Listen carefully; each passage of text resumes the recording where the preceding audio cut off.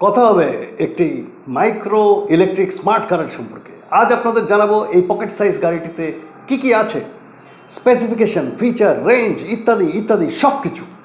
আর সেই সাথেও জিজ্ঞেস করবো এই গাড়িটা নিয়ে আপনারা কি করবেন।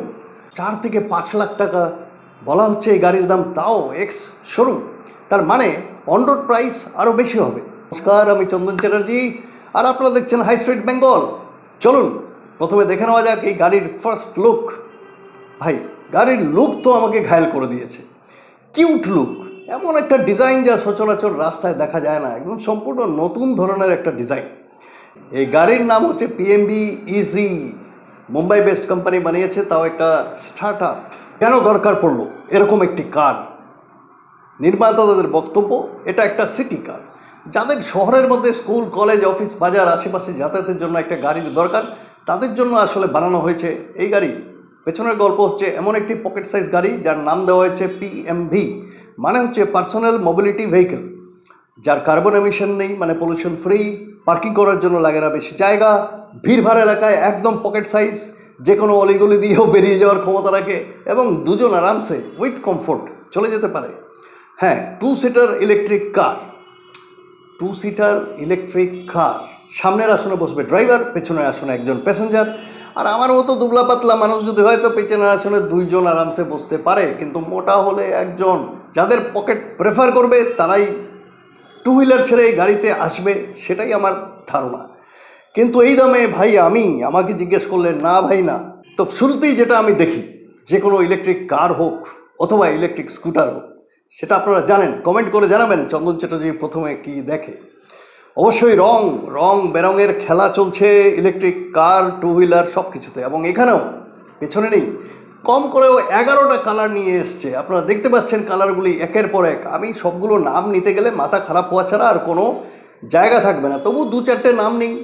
প্যাশনেট রেড, আবার passionate, peppy orange, funky yellow, royal base, deep green, sparkle silver, brilliant white, Majestic blue, vintage brown, rustic charcoal, pure black.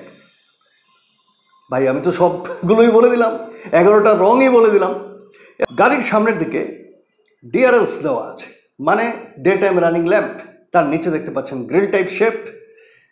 এর কোনো মানে নেই, সৌন্দর্য বৃদ্ধি ছাড়া এটা বন্ধই থাকে। পেট্রোল ডিজেল কারে দরকার এই গ্রিল হাওয়া পাস করার জন্য। ঠিক তার নিচে গোল গোল সার্কুলার LED হেডলাইট দেখতে পাচ্ছেন। ডিজাইনে কোনো রিভলিউশনারি কিছু নেই, simple look but good. Front wheel drive কার, মানে হচ্ছে মোটর যে পাওয়ারটা দেয় সেটা ফ্রন্ট হুইলে দেওয়া হয়।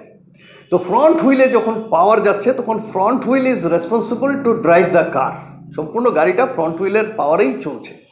হুইল সাইজ 13 ইঞ্চি, টায়ার সাইজ 145/80। দেখে নেবো কী ধরনের ব্রেক ব্যবহার হয়েছে এই গাড়িতে। সামনের চাকায় ব্যবহার হয়েছে ডিস্ক ব্রেক এবং পেছনের চাকায় ড্রাম ব্রেক। চলবে ফাটাফাটি, নো প্রবলেম। চলে আসি এবার ইন্টেরিয়রে। ফাটাফাটি 2টো ডিসপ্লে ইউনিট আছে। প্রথমে দেখেই আমি ঘাবড়ে গেছিলাম, 2টো কিরে বাবা। তা একটা হচ্ছে অ্যান্ড্রয়েড বেসড ইনফোটেনমেন্ট সিস্টেম, যা কাজ করবে টিভির, যেখানে আপনি ইউটিউবও দেখতে পারেন অথবা D2H সাবস্ক্রাইব করেও দেখতে পারেন। আর অন্যটি আপনারা জানেন LCD ডিজিটাল ইনস্ট্রুমেন্ট ক্লাস্টার, যেখানে speedometer, odometer, battery health, speed, mode ইত্যাদি ইত্যাদি ইত্যাদি সব কিছু দেখতে পাবেন। বাকি ইন্টেরিয়রের গাড়ির হচ্ছে একদম বেসিক সিম্পল, কোনো স্পেশাল কিছু নেই। একদিকে যেমন এসি ভেন্ট দেখতে পাচ্ছেন, সাইডে স্টার্ট আর স্টপ করার জন্য একটা বাটন, একদম সিম্পল বেসিক স্টিয়ারিং হুইল। 2 সাইডে কিছু কন্ট্রোল দেখতে পাওয়া যাচ্ছে। রাইট সাইডে আছে রাইট কন্ট্রোল, মানে গাড়ি চালানোর জন্য নানান কন্ট্রোল, আর লেফট সাইডে আছে ভলিউম কন্ট্রোল। ভেতরের ইন্টেরিয়রের ডুয়েল টোন, ভেতরের ইন্টেরিয়রের যে কালার কম্বিনেশন সেটা ডুয়েল টোন আছে, মানে 2টো রঙের মধ্যে করা হয়েছে। সামনে একজন এবং পেছনে একজন বসতে পারে, অলরেডি বলেছি। এছাড়া আছে ইলেকট্রনিক কন্ট্রোলড মিরর্স, পাওয়ার window, Bluetooth, FM, USB, rear view camera, পেছনের সব কিছু দেখতে পাবেন। এয়ার কন্ডিশন তো আছেই, আছে ড্রাইভার এবং প্যাসেঞ্জারের জন্য সিট বেল্ট, সেফটির জন্য আছে সামনের আসনের জন্য একটা airbag, one and only one airbag. এছাড়াও আছে ফ্রাঙ্ক অ্যান্ড ট্রাঙ্ক স্পেস, রোজকার গ্রসারি, বাজার ইত্যাদি করার জন্য গাড়ির সামনেও পেছনেও যথেষ্ট পরিমাণে জায়গা আছে। গাড়ির ব্যাক সাইড যদি দেখা যায় তা একটা অন্য ধরনের ভিন্ন লুক, মনে হতে পারে হ্যাচব্যাক, কিন্তু হ্যাচব্যাক নয়। ভালো করে দেখুন, পেছনটা একদম উপর থেকে নিচে ফ্ল্যাট সোজা নেমে গিয়েছে। শুধু তাই নয়, উপর থেকে নিচে সাইড ইন্ডিকেটর ল্যাম্পের উপর পর্যন্ত গ্লাসটাকে টেনে দেওয়া হয়েছে, ফাটাফাটি। টেল ল্যাম্পও দেখা যাচ্ছে যা সোজাসুজি দেওয়া হয়েছে। সাইড ইন্ডিকেটর লাইট আর চার্জিং পোর্ট আছে রাইট সাইডের ইন্ডিকেটর সাইডে। এক কথায় অন্যরকম ডিজাইন, লুক, মাইক্রো স্মার্ট কার যা কম্প্যাক্ট অ্যান্ড লাইট ওয়েট। গাড়ির ডাইমেনশন দেখা যাক। গাড়ির লেংথ হচ্ছে 2915 mm, মানে প্রায় 9 ফুট চওড়া, 9 ফুট, জাস্ট ইমাজিন। উইডথ হচ্ছে 1157 mm, 3.5 ফুট, 3.5 ফুট একটা কম্পিউটার টেবিল, অনলি 3.5 ফুট। এবং হাইট 1600 mm, মানে 5 ফুট 2 ইঞ্চির মতো, that is fine. Pocket size কার ভাই, পকেট সাইজ কার, কিন্তু ভীষণ পাতলা, মানে চওড়া না, যে কোনো অলি গলি দিয়ে বেরিয়ে যাবে হুশ হাস করে। সমস্যাটা কি?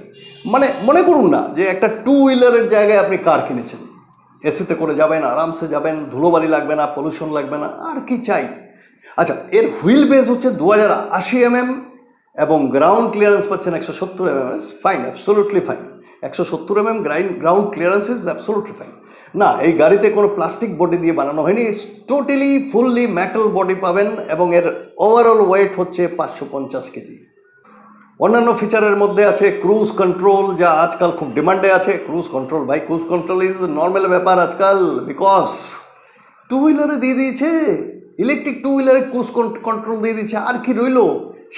সাথে আছে মোবাইল অ্যাপ্লিকেশন, যার মাধ্যমে গাড়ি অন অফ করতে পারবেন।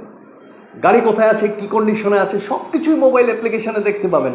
গাড়ি কোথায় রেখেছেন সেটাও খুঁজে বের করতে পারবেন এই মোবাইল অ্যাপ্লিকেশনের মাধ্যমে।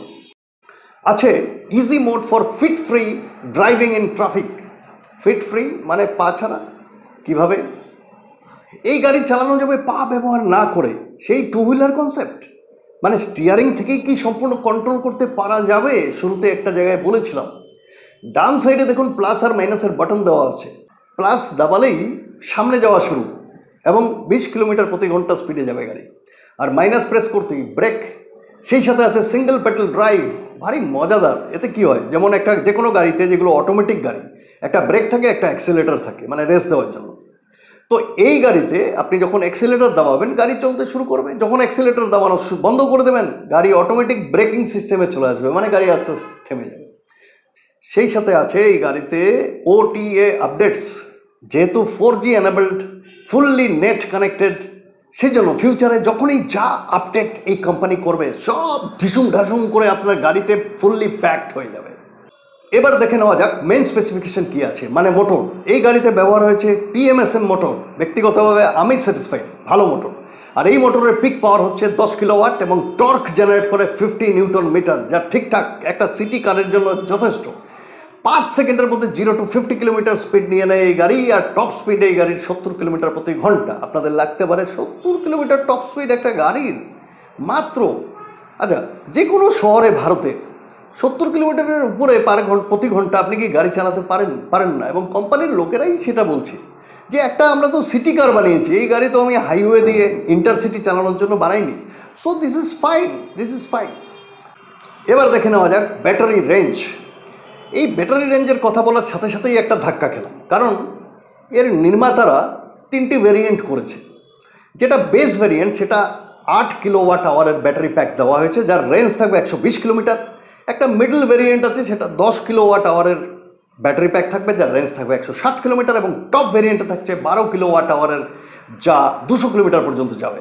ব্যবহার করা হয়েছে লিথিয়াম আয়রন ফসফেট ব্যাটারি, 15 অ্যাম্পিয়ারের চার্জার সম্পর্কে কোনো বিস্তারিত কিছু নেই, কীরকম চার্জার, কী ব্যাপার, কিছু না, বুঝতে পারলাম না। এনিওয়ে 3 থেকে 4 ঘন্টা লাগবে একটা ব্যাটারিকে ফুল চার্জ দিতে, এর বাইরে কোনো ডিটেলস আর নেই। এই যে রেঞ্জের গল্পটা দেওয়া হলো সেগুলো কোম্পানির দ্বারা প্রচারিত। আসল রেঞ্জ তো তখন আমরা টের পাবো যখন কেউ কিনবে, আপনাদের মধ্যে কেউ চালাবেন তো, এবং অ্যাকচুয়াল রেঞ্জ আপনারা আমাদের কমেন্ট করে জানাবেন, ঠিক কিনা? ইয়েস। প্রাইসিংটা আমার জন্য একটু ভুতুরে মনে হয়েছে, ভুতুরে। অন্যভাবে নেবেন না, আমি একটু যোগ করি মধ্যে মধ্যে, নাহলে মজা আসে না। দেখুন, বেস ভেরিয়েন্টের যে প্রাইস রেখেছে বলেছে 4 থেকে 5 লাখ। আরে ভাই, আমাকে একটা কথা বলুন, আপনারা 4 থেকে 5 লাখের মধ্যে তো 1 লক্ষ টাকার ডিফারেন্স। কোম্পানি বলছে উইদিন 4 to 5 lakhs, এবং বলছে তাও আমরা 10,000 লোককে দেবো, এর বেশি দেবো না। শুরুর বুকিংটা এই প্রাইসে 10,000 লোককে দেবো। তার মানে কি? মানে 10,000 লোক বুকিং করে দিলে তারপরে কি প্রাইস বাড়াবেন? 4 থেকে 5 লাখ তার মধ্যে ওই 1,00,000 ডিফারেন্স, এক্সাক্ট প্রাইসটা দিলে কি হতো আর কমেন্ট করে জানান আপনারা, আমি আর কি বলতে পারি আপনাদের।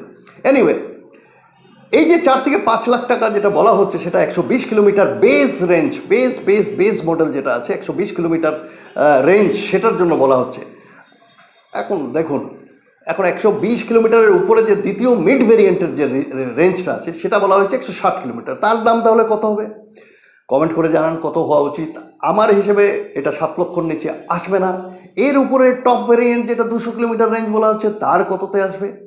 আমার হিসেবে 8 লক্ষর নিচে আসবে না। আপনারাও কমেন্ট করে জানান। আরে ভাই, গাড়িটা কি বিক্রি করার জন্য বানানো হয়েছে নাকি এটা কিনবে কে এত টাকা দিয়ে? আমি তো জানি না। আমি বারবার যোগ করছি, কিন্তু তার মধ্যে সিরিয়াস কোয়েশ্চেনও আমি তুলছি। হয়তো অপেক্ষা করতে হবে প্রাইস কমার জন্য, কারণ গাড়ি ইজ এ গাড়ি। দেখুন, প্রত্যেকটা গাড়ির পিছনে কনসেপ্ট থাকে, এই গাড়ির পিছনেও কনসেপ্ট আছে। যারা এই ধরনের গাড়ি খুঁজছেন তাদের জন্য নিশ্চয়ই এটা প্রয়োজনীয় এবং তারা নিশ্চয়ই কিনবেন। আমি কিনি না কিনি তাদের কোম্পানির কি যায় আসে। ঠিক, কোম্পানির টার্গেটই হচ্ছে শহর এবং তার ঘিঞ্জি এলাকা, ফুল ট্রাফিক, পার্কিং প্রবলেম, রাতে বড় গাড়ি রাখার জায়গার অভাব, তাদেরকেই টার্গেট করেছে কোম্পানি।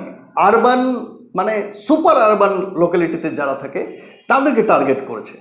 ভাই, যারা এক্সিস্টিং কার ওনার্স, বড় গাড়ি চলে, তারা কেউ নেবে না, একদম পরিষ্কার। এইবার আমি সিরিয়াসলি বলছি, না ভাই না, তারা নেবে না।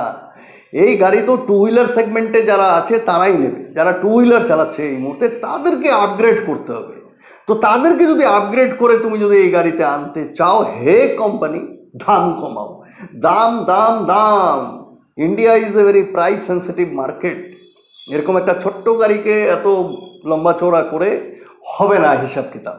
তো এটাকে যদি first choice for the people who R driving scooter and bikes, I mean to say 2 wheelers right now, then you have to work out on the prices.